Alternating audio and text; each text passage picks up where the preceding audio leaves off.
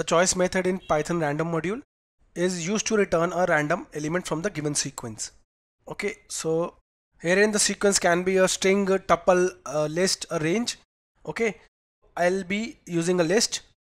Let me import random dot as let's say I created RDS alias. Now I've created a list.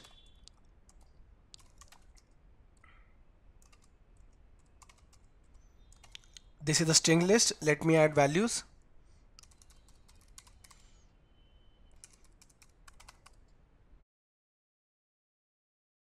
So I added 5 string elements.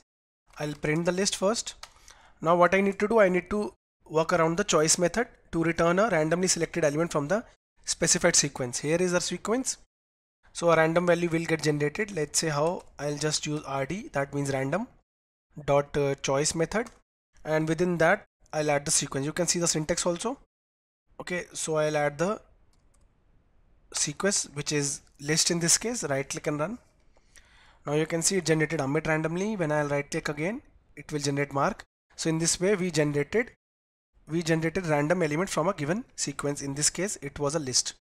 You can work around this method on string and even tuples.